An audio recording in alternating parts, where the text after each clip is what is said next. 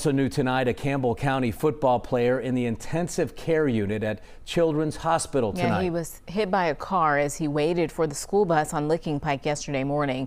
WLWT News 5's Brian Hamrick is live with this story. And Brian, you were able to talk to his parents today. What's the latest on his condition? Yeah, well, actually, he had surgery on his arm here at Children's Hospital today, has some internal injuries. They hope those will heal on their own. Now, this was a strange accident and the most difficult ever for the first firefighter on the scene. In the pre-dawn hours, he was hit by a car.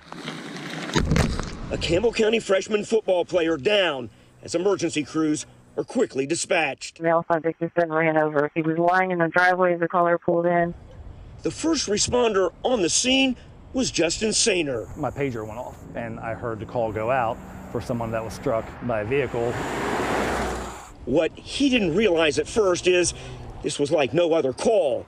He's not only a firefighter, he's the father of the victim. When you're running on emergency calls like that and you realize it's your own child, it just hits you totally differently. Colin Sainer is a first-year football player for Campbell County. He's already had one surgery and has at least one more ahead. His parents and sisters are there for him, and they've learned so is the entire community. The love and the prayers and the thoughts of just well-being for Colin, it has been overwhelming.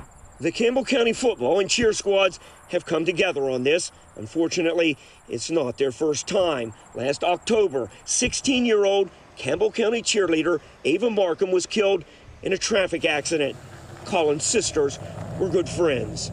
Losing one of your best teammates and one of the people that you see every single day, and then now dealing with it with, your little brother, it was very tough, so very tough. As Campbell County families are drawn together again, supporting each other after an accident that hit close to home for more than one family.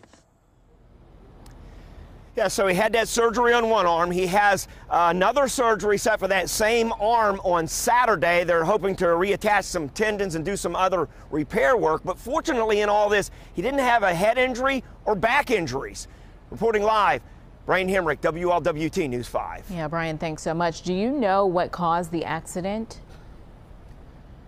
Yeah, so here's what police are saying. It was dark out, so this was right before school. He's waiting on the school bus. He was sitting down near some trash cans.